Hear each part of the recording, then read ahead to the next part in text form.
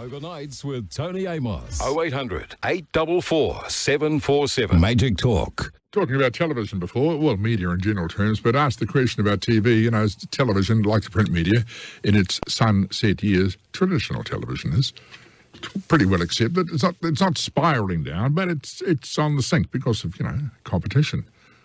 Good competition around, like online and Netflix and all those things. Anyway, we did have the conversation about, most of us still watch free-to-air TV at some stage, watch something. I mean, I watch a lot of live sport. That comes on television, not always on free-to-air, of course. It comes on pay TV. Yeah, live sports, I like that. Have a text, though. It says, where's this one from? This one's from Sarah. Sarah says, Tony, my goodness, says Sarah, we haven't watched mainstream TV for 10 or more years. We don't read newspapers or watch 6 o'clock news as we get this information online. Sarah says, the leaders' debate's the first time we've turned on television for years. Regards from Sarah. Cheers, Sarah. Oh, don't you miss sport, Sarah? Or don't you watch sport? Nice to have your company. Thank you for your text. Sheila says, hi, Tony. Hello, Sheila. Sheila says the poll should have been taken after tonight. Sheila says, Judith won easy. Thank you, Sheila. I think that that comment from Dell, you know, they might have a little bit of relevance. Well, a lot of relevance with respect to Dell, that perhaps Labor Party people might have thought that Jacinda Ardern did okay, and National Party people might have thought Judith Collins did okay, but neither may have swayed anybody from the position that they'd already taken. The bit on the side question tonight, what was your totally absolute favourite childhood meal? Well, Roger in Rangiora, just down the road from Sheila, Roger says, Tony, my favourite meal as a kid, steaming hot corned beef with a cheesy white parsley sauce and boiled carrots and mashed potatoes. Yum, says Roger in Rangiora. Sounds pretty good, Roger. We'll have some too. Thank you. It is 26 to midnight. This is Magic. Hello, Cameron. How are you? Hi, Tony. I'm very well, thank you very much. I'm getting very hungry, and I'm just looking at the time. The midnight hour is fast approaching, and that, of course, means time for the midnight snacks, so that's quite relevant tonight. There you go. So it's your own little game, your own version of the Hunger Games, about to start in just over 25 minutes' time. Hey, Cam, yesterday was your birthday. May I say, happy birthday to you for yesterday, Cam. Oh, thank you very much. Fortunately, we've still got about 27 minutes to go, I would say. Oh, we are in the day of your birthday. Well, even better. So I'm not late. I'm saying happy birthday to you. That's okay. Have you had a happy birthday? Has there been a happy birthday for you? I have. And I better say thank you very much to everybody, because a heck of a lot of people listening have sent me texts or messages via Messenger. There you go. It's your birthday, it's your birthday, and people care about people's birthdays, so happy birthday to you. I hope you celebrated well. I hope you had a nice lunch. I certainly did. I had lunch with Mum at my favourite coffee shop in town, so that was lovely. Yes. While we're on the matter, can I very quickly say thank you very much to a friend of us both, Dulles, who recorded a video not too long ago on his piano, and that has to be one of the best renditions of Happy Birthday I can recall in recent years that I've heard. So thank you, Dulles. Oh, there you go. Well done and well said. Yes, thank you. Yes. Did you know, and you probably may not, but tonight is also a very important historic occasion, and you're part of it. Well, you better tell me what it is. Well, because 32 years ago tonight, at the very grand old age of just 12, back in 1988, I made my very first call to Talkback. There you go. 32 years ago. That's quite, well, it was a long time ago, wasn't it? 32 years ago. That's ages ago, Cam. And the good thing is, mate, you are still doing it. So that's a good result as well. Oh, it is. I look forward to the next 32. Good luck. Yes, I thought that may be the case, but we do live in hope after all. I may not be involved in 32 years' time, Cam, but I wish you well. And when you get to that point, you may toast and think of me as well in that brief moment. I will do so. Yes, I certainly will. And others that have gone before us, of course. Now, not surprisingly, I was glued to the first leaders' debate tonight.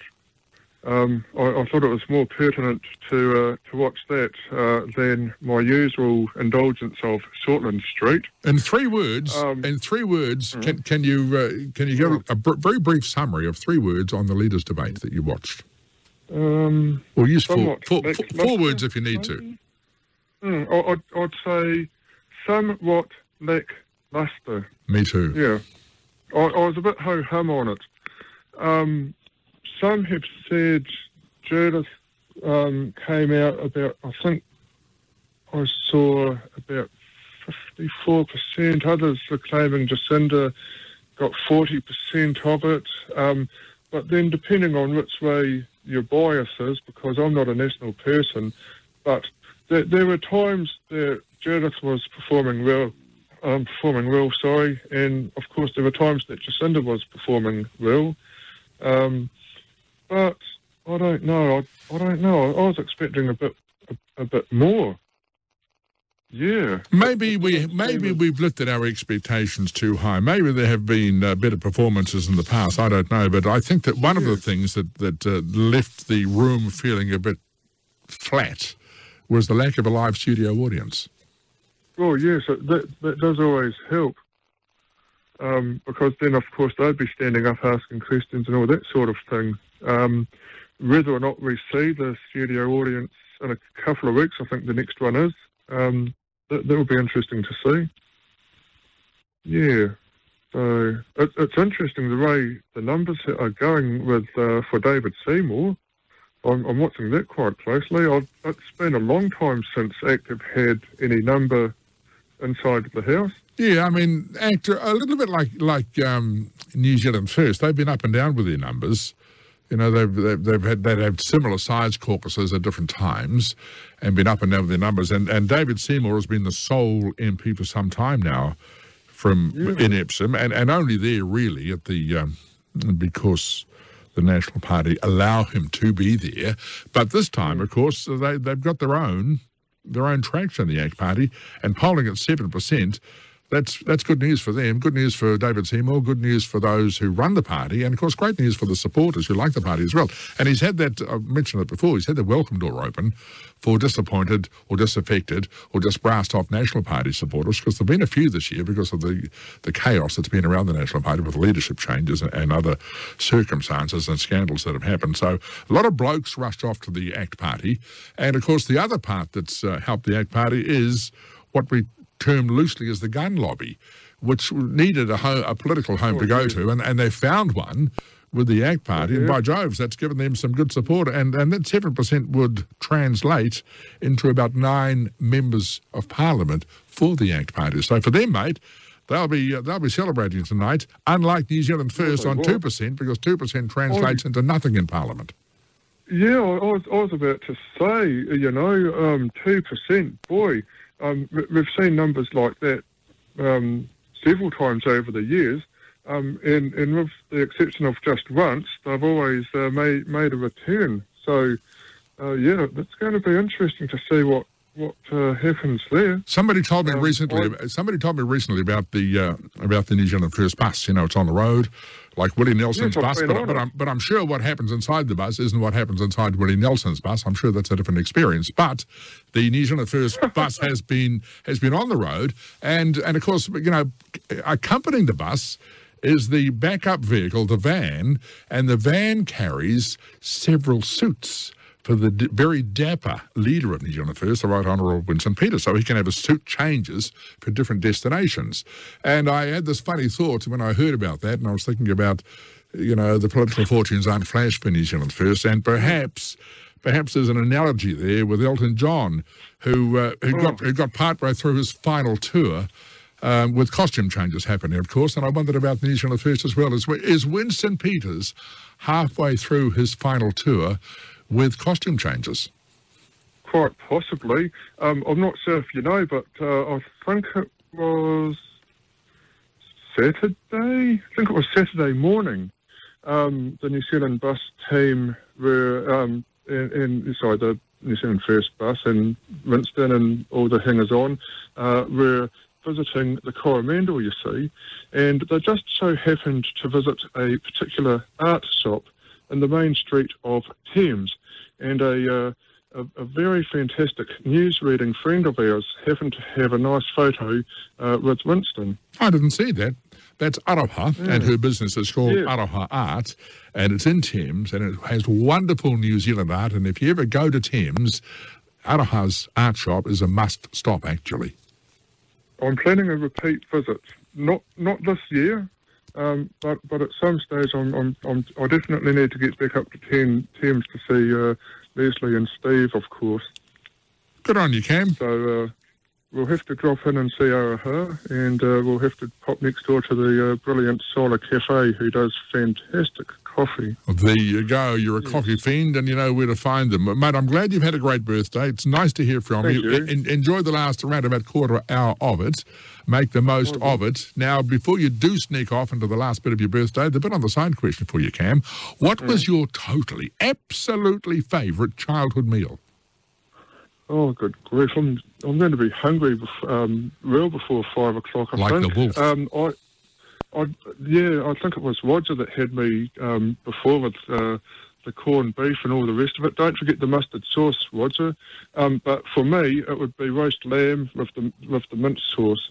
Whether it was either granddad or nana on dad's side of the family, or nana on mum's side, they could both pull off a fantastic Sunday roast.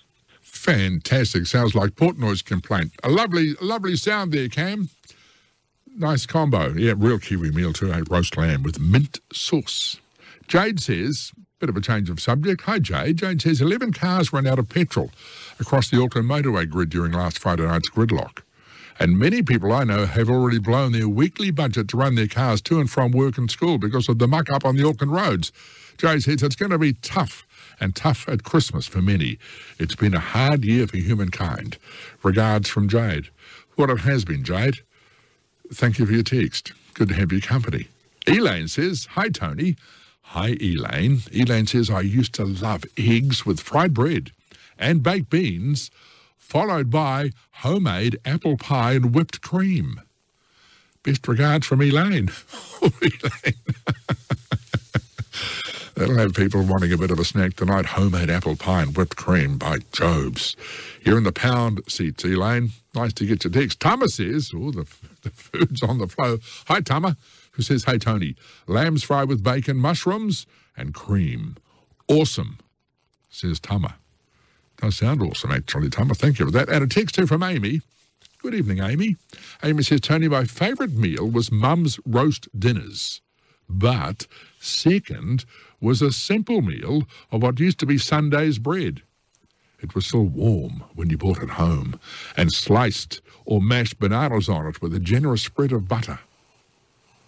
Regards from Amy. The warm Sunday bread, Amy. Gee, I can almost smell it from here. 0800 844 747. Give me a call. Or if you can't, do what Amy did.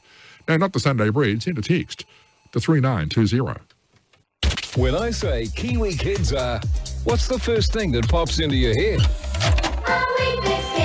Yeah, I thought so. It's a pretty good effort to make it to 90, and New Zealand's favourite breakfast has done just that. Everyone's got a Weet-Bix moment that pops in mind, and now the AM show wants to hear yours. Every entry will go in the draw to win a year's supply of Weet-Bix, and Aziz may even come to your hometown and have breakfast with you. Head to magic.co.nz and share your moment with us now. Magic Talk. It's double deal. Magic Talk. Great to have your company tonight. Thank you for listening. Always good to know you're there. And if you're travelling anywhere and anything to report, let's know. I hope it's a safe journey for you. But if there's any conditions, road conditions or weather conditions that we need to know about that you can share, you can call me and tell me, on 0800 844 747. If you're working tonight, well, you're in reasonable company. Loads of us are, so I hope you're working hard. Pace yourself, but working hard. And if you're resting, I hope you're resting well. You're feeling good too. Thank you for listening. Yeah, the weather change is developing in parts of the South Island, moving north as well, so the North Island gets to experience it too. What's it like where you are? Anything to report so far? A bit of rain. I'm told not cold. Bits of wind here and there, and loads of rain in different places, but the temperatures are pretty mild. It's interesting, isn't it, eh? It's a good time of the year. I like spring. It delivers all these different dynamics. Except the wind. I'm not a big fan of the wind. It's a bit destructive. Anyway, we can discuss those things too. And the bit on the side question, what was your totally, absolutely favourite childhood meal? We'll talk about that too when you call on 0800 844 747. Mary Rose, good morning. Good evening. How are you? Good evening. Good, thank you. Good. You're asking about favourite meals. Well, yeah, a long time ago, Mary Rose, when you were a lass, what was your favourite, your absolutely over-the-top favourite childhood meal? One was going to Gore to the cosy tea rooms and having peas and potatoes and pies with a mint sauce. Peas, potato and pies and mint sauce. I remember when you could get peas and potato and pies at a cafe or something. It was a jolly fine comfort food snack meal, wasn't it, eh? Yes. The cosy tea rooms put on good meals in those days. And what a great name. What a great name for the cosy tea rooms. Where was the cosy tea rooms? In Gore. In Gore. It's not there anymore. No, not, unfortunately. And I always enjoyed Mum's roast dinners with all the trimmings, mint sauce included. Yum. And then there would be pineapple foam, ice cream, whipped cream, fruit salad, flummery, Spanish cream, the works. Absolutely delightful. Crikey, you've described a banquet, Mary Rose. And then Mum would have a fruit cake made as well. We'd have a piece of that as well. Yum. We had the good old coal ranges in those days, which made the best fruit cakes there were. Pretty good. And Mums and Dads too, but usually it was Mums. They got to know... It was always Mum. They got to know how those ovens worked, those wood or coal-fired ovens. There was a knack in getting them to the right temperature and maintaining that, especially for doing something like baking a cake. Eh? But you could never get Dad to make do a meal because all he did was boil a jug and it would boil dry. One of my granddad used to say about one of my uncles. He said he could burn water. Sounds like your husband. Yes, yes. I'll give you a bit of a laugh. Okay. I've been having a think about it for ages. When, a few years back, my husband and I were working with an elderly couple who had a Jersey stud. Right. Cows. And he used to show cattle, from Christchurch down to Dunedin, sometimes in the Carrickle. But this particular day, it was in Ashburton. And I went up with him, and I was standing there watching and listening to what was going on, and this woman and this man arrived. And she said to me, "Where do you live?" And I said, "Oamaru." "Oh," she said, "you're Alec Neil's country." I said, "Yes." But I liked Alec Neil better than I did Jenny Shipley. And I thought, oh, okay. So then I went back to the elderly man and I said, "Who was that I was talking to?" He said, "Don't you know?" I said, "No, I've got no idea in the wide world." He said, "That was Jenny Shipley." Had to be. And I went red. And I went red from my chest right up to my head. And I still giggle about that. I think it's that must have been way back in the 90s. So it's a good long time ago when it all happened. 20-something years ago. 20-something years ago, yes. You still record it, and you can still, I bet you can still feel that embarrassment as well when you blushed. Yes. I've never felt so embarrassed in all my life, I don't think. See, I thought it was quite a clever one. It's a big reminder to all of us about be careful what you're saying to strangers, eh? That's right. Absolutely. Well, I didn't know who she was. I had no idea in the wide world who she was. Well, you did after that. Absolutely, utterly. Oh, I thought that was quite clever. But that's the things that sort of keep in my mind, all these funny things, and it's marvellous how they come out every now and again, and it's interesting, and it's a time. We are in the election mode, so it's a good little tale when you talk about politicians like that as well, Mary Rose. Absolutely. How's your decision making going with regard to the upcoming election? Have you decided? Have you made your decision on how you're going to vote in the election and in the referenda as well? I don't know. I really don't know how I'm going with that. It's a real push and pull type of thing, I guess. And I'm not, I don't know how I'll go with it. So how do you think you're going to get to make a decision? What are you going to do? What sort of information are you going to seek? Well, they're going to have to work out what they're going to do. I don't mean for myself, but for a lot of the elderly people.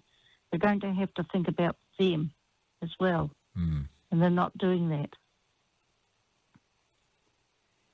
The elderly people have been around for decades, and they've done a lot of things for younger people, but that they haven't recognised, and I think that's sad. Yeah, we need to value everybody, don't we? And everybody really has the same value, Mary Rose. That's right. We need to have good respect for when people get a bit more vulnerable in life. We need to step up and give them more support as required as well. Yeah, no, nice comment that you bring, Mary Rose. Thank you for that. Hey, very quickly, just before you go, you've already told us a bit on the side, and that was that very long list of wonderful foods that you could share at home when Mum did the baking and the cooking and even polishing it off with the fruitcake. But just very quickly, talked about television before. You know, some people are sort of easing off the TV because of the internet and other things. You still watch a bit of television, do you? Yes, I do. Do you have a favourite show is there a TV show that you really don't like to miss, that you feel that you have to see? A favourite? Yes, there is one.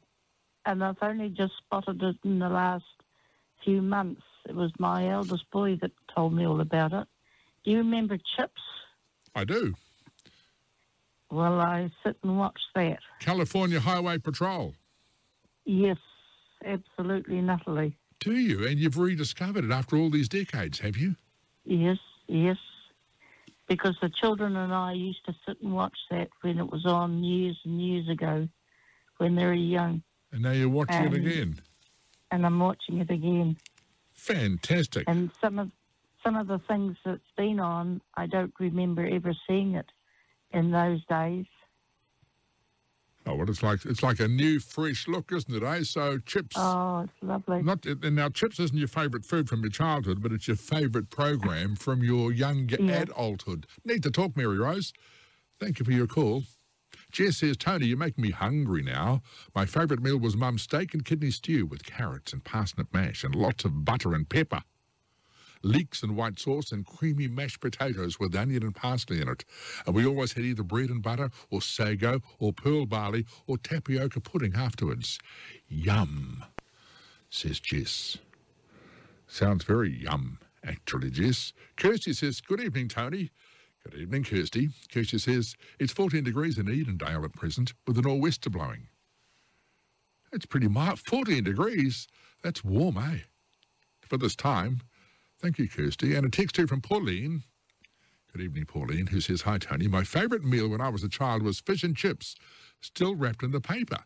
We tore a hole in the top of the packet and ate them with our fingers. Yummy. Regards from Pauline. Yes, Pauline, I remember doing that. The fish and chips were rolled up in the white paper, then wrapped in the newspaper, and you tore one end open, and it was as hot as... And it was almost like an endless supply of chips, wasn't it, eh? You stuck your fingers in and pulled another hot chip out. Lovely memory that you share, Pauline. Thank you for your text. 0800 844 747. The text number is 3920. Angie's here. Yes, Angie Skerritt. She's at News Hub. She's going to be here at midnight to give us another bulletin, tell us what we need to know. And then we'll come back and talk, eh? Talk with Mike. And we'll talk with you too when you call me on 0800 844 747. And we'll also discuss whatever we talk about. We'll also discuss a bit on the side question, which is, what was your totally absolute favourite childhood meal? Every meal, some would say, breakfast, lunch and dinner every day. No, but what was it? Was there a particular childhood meal? We've heard some great ones so far tonight. Your absolute favourite childhood meal. You can tell me about that when you call me on 0800 844 747. Right now it's midnight. News Hub time at Magic Talk.